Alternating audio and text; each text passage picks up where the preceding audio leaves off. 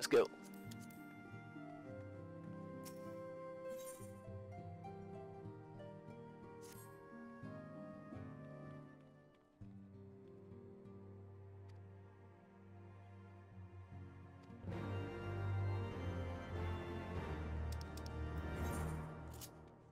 Off to the great start. Sending you away to do some errand fetch quest. No, I'm just kidding. It's probably something important.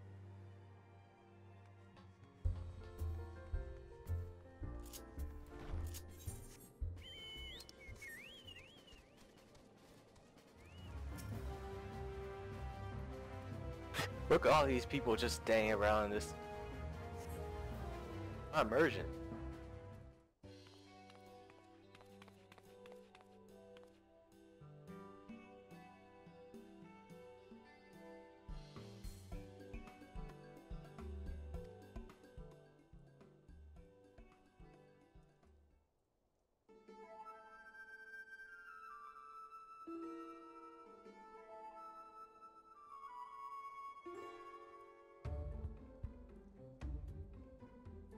Am I going to get game banged?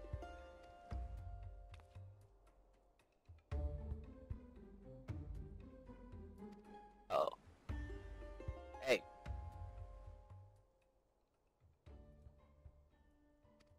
And the gang banging commenced. Oh, they just stuck me into a bag or something? Okay. What? What just happened?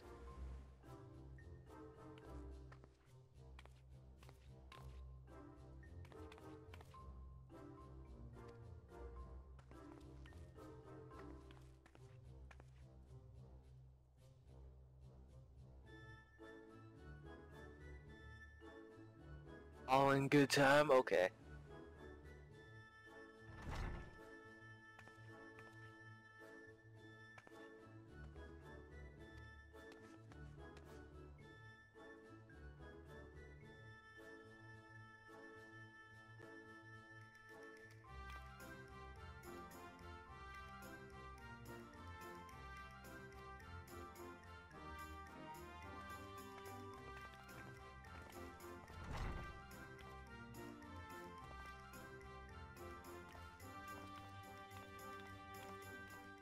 Whoa, gangbang. That's something I never want to be a part of again. Or do I?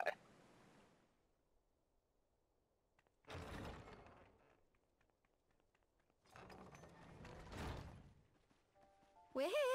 Did we miss anything? We would not presume to begin without you, Ida. Orianger has returned to the Waking Sands, but everyone else is now present. Yes, but for what exactly? We all have duties to attend to, Alphino, so you may dispense with the preamble. Thank you, Elise. It is the very subject of those duties which compelled me to call this gathering. Though the warriors of darkness no longer pose a threat, Eorzea's many troubles demand no less of our attention. And while I stand by the decision to approach each task as we see fit, I fear our effectiveness will ultimately be diminished should we continue to act in ignorance of each other's efforts. Thus, I propose we elect a successor to Minfilia. Not to serve as a fully fledged antecedent, perhaps, but as a coordinator of operations. Is that all? Oh, then the decision seems clear. No one else has shown any enthusiasm for the role, and judging by your performance at our previous meeting, you would seem the perfect candidate. You always did have a flair for politics.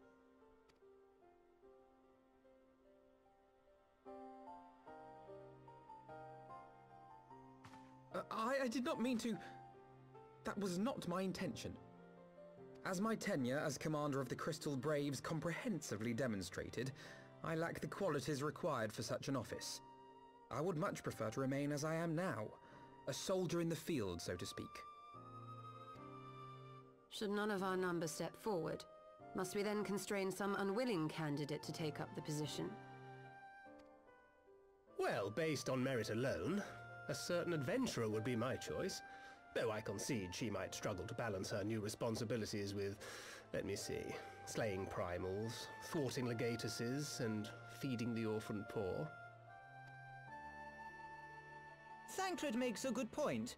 Any who would wear such a mantle would be bound by its obligations. Have we not become sufficiently familiar with each other's methods to act without an overseer? At present, I see no cause to so willingly limit one of our number. Oh my goodness! Help! I need some help here!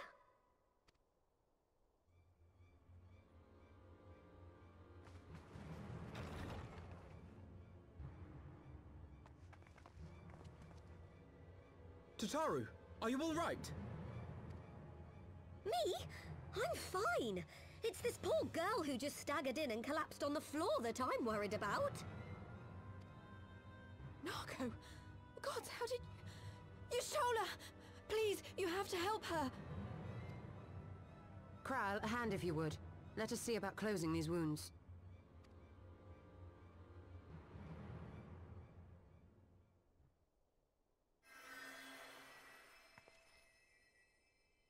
Now, we've staunched the bleeding, but it may be a while before you can move about again. Though having seen your wounds, I'm surprised you are still moving at all. Thank you. My message. It was too important to delay.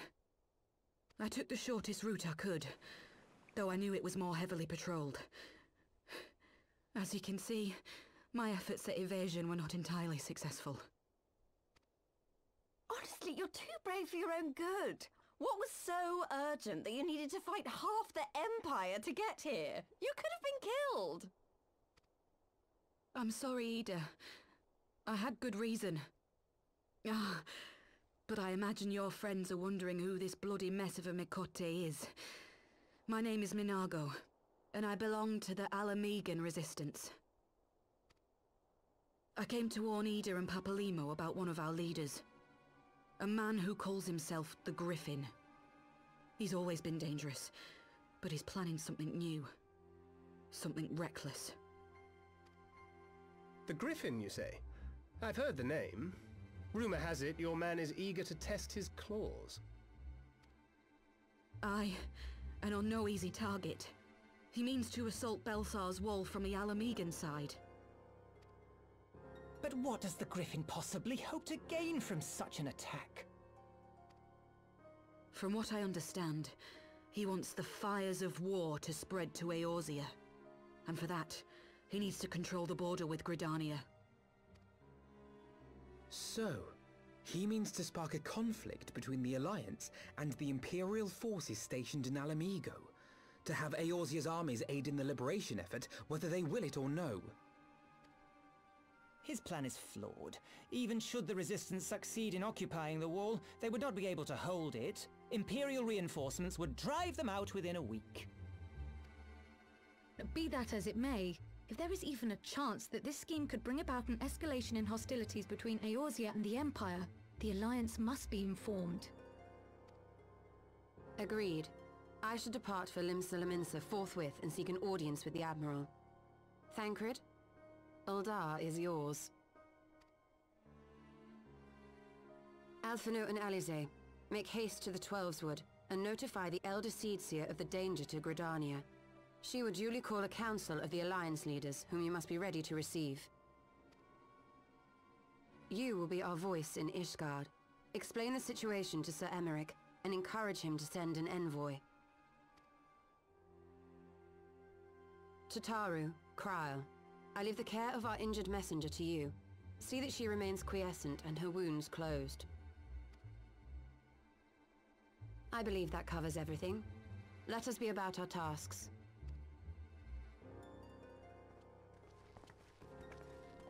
I suspect the ill tidings from Girabania will be held as a turning point. The beginning to a bloody end. The business of war was ever conducted with the coin of self-sacrifice.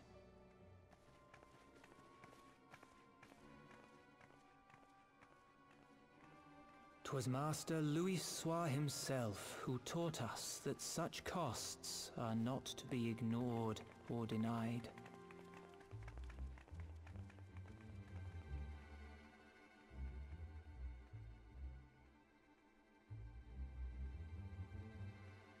And so, I shall embrace them. When the time comes, I will make my choice, as you will yours. Dun dun dun. He just got turned for the ugly.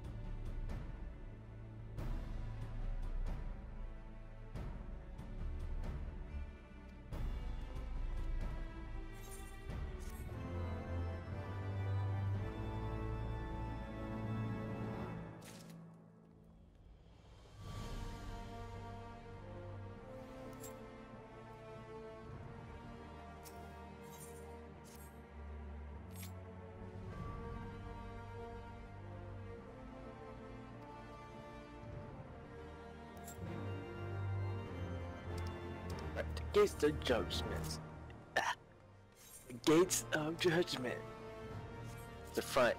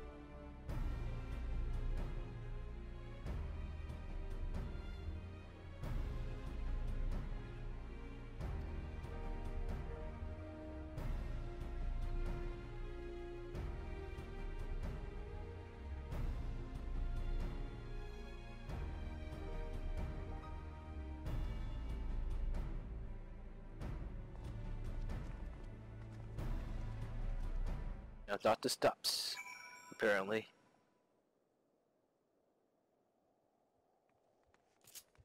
Time to go. I could just teleport there. I'll just immersively run there.